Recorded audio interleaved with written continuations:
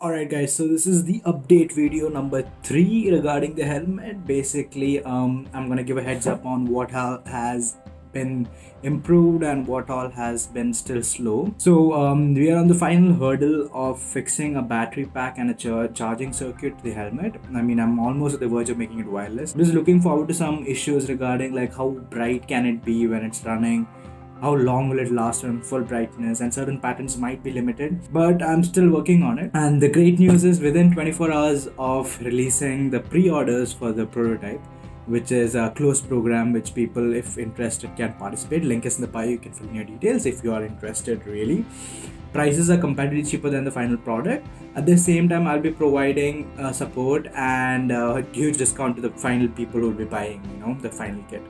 So right now I have prototype testers from Bangalore, Kerala, and Bangalore person is Mr. Abdul. He is doing a very good job by supporting. He is planning on putting an entire new helmet to just make the LED setup. I have reduced the size of the chip to almost 60% from the original form factor.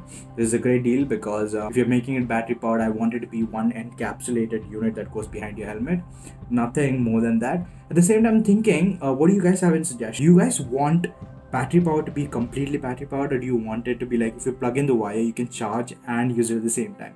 Let me know in the comments below if you really think this is a good feature I should. More than that, if you have any more features, please leave it in the comments. I am going through everything you guys are commenting. You can hit me up on Instagram at this username. I will be answering your questions. You have set up an extra number just for making sure that you guys can reach me out. You can call me anytime on that number.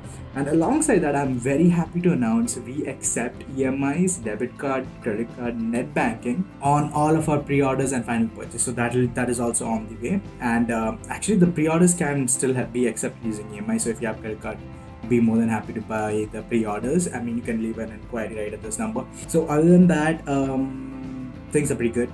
I'm happy over that, and I have found some suppliers which are reducing the price also.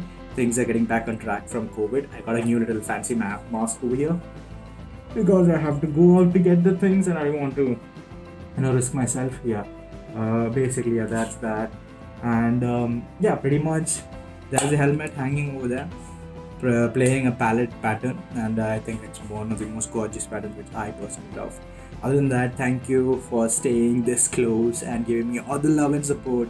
Really pushes me a lot, and I hope this clarifies all the doubts as of now. Many people have asked me is one question, when is it going to be ready?